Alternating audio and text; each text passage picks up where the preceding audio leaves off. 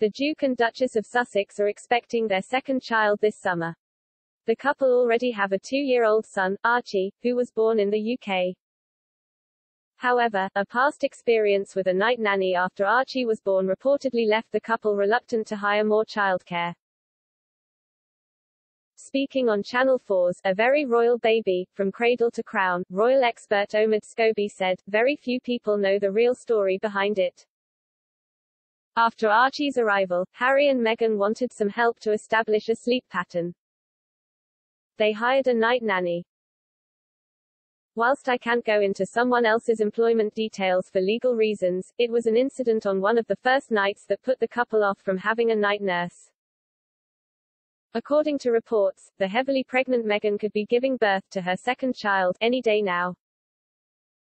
The Duchess has not disclosed exactly when her baby is due but told Oprah Winfrey in the Tell All interview that the daughter would be arriving this summer. The Daily Beast's Royalist newsletter has said that Meghan's due date could possibly be in May. It read, "The Royalist was always taught summer started in June, but there have also been rumors the baby was due sooner than that, so we think the answer is any day now."